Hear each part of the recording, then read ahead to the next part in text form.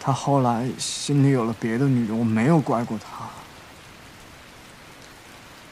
因为我知道我妈已经死了。可是，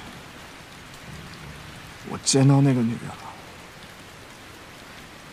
我也见到那个孩子了。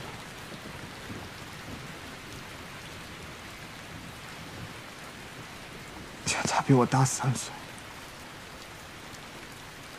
我就觉得好恶心啊！你是说我爸？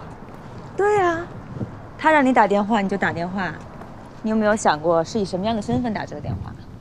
哎，那个什么身份，不就是他儿子吗？我猜那个蒋总今天对你一定特别客气。特别客气倒是没有，我就不明白他说什么全国分公司工地安全竞争月，他问我干嘛？我就说你看着办呗。人家是把你当接班人，当然会问你意见，你还让人家看着办。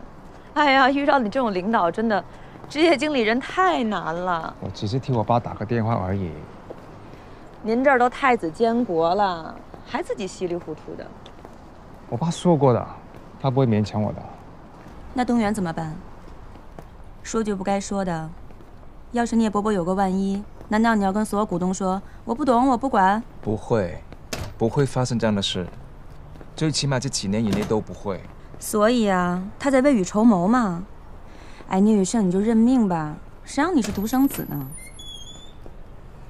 我不是独生子，我爸还有个儿子，所以我一度以为我永远没法原谅他。这件事，我只告诉过一个人。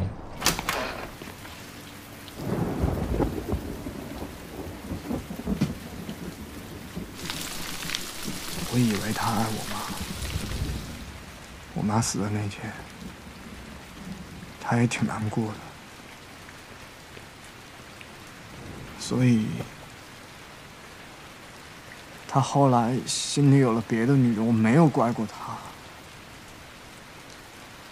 因为我知道我妈已经死了。可是，我见到那个女人了。我也见到那个孩子了。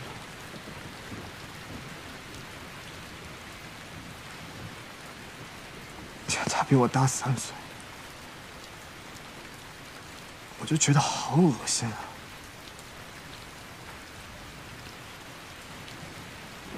到底什么才是真的？他对我妈，对我。是真的。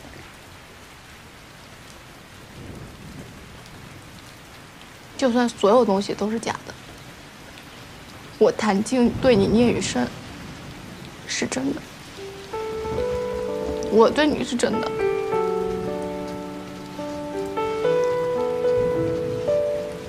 我对你是真的。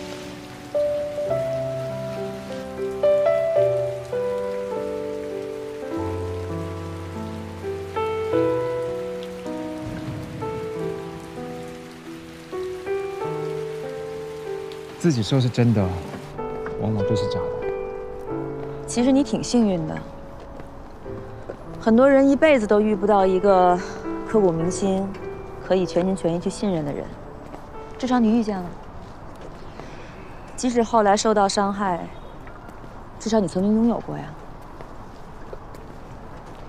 你不要去责怪你的父亲，其实他并没有对不起你什么，反而是对不起另外一个孩子。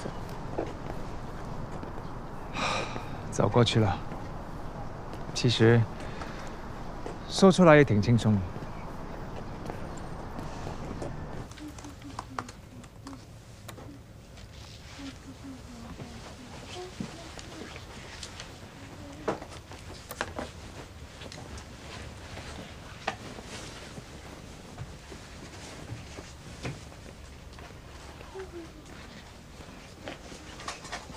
来，哎，38床马小倩，哎，39床孙平。好，谢谢。哎，圆圆是出院了吗？今天上的手术台，没下来。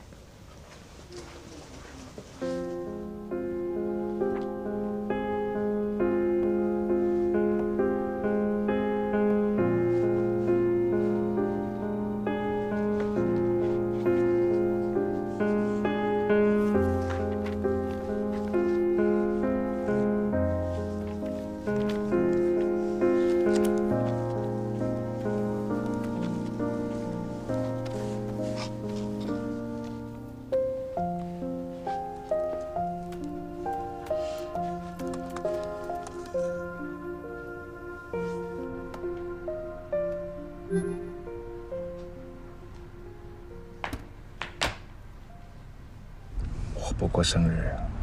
我知道，你和你那位前女友是同一天生日，自从分了手之后就再也不过生日。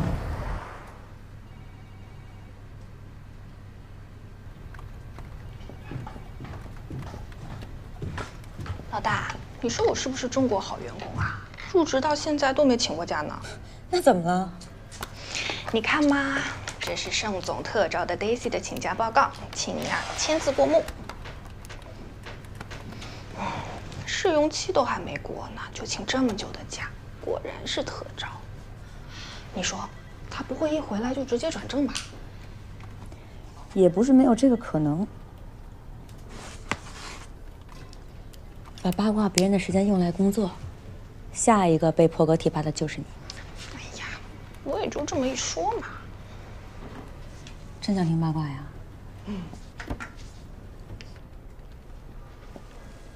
出门左转，茶水间，人间八卦圣地，了解一下。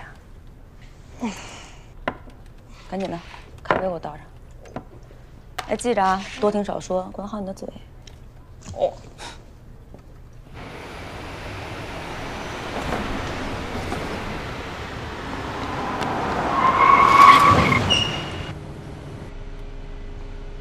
聂总，你好，孙志军还记着吧？7年前是咱们公司这个工程事故的受害者啊，别害怕，我今天也不是来捣乱的，还是赔偿的事儿。这是医院给我开的这个诊断书，按照国家的这个说法呢，我这算是工伤。先生，别挡着车。什么？不，认识，我们把话说完就走，好吧？马上就走。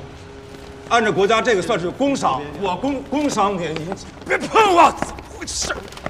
别冲我！我送来！别动人！不要下来！别动人！给我走过来！老子断子绝孙了！你糟报应！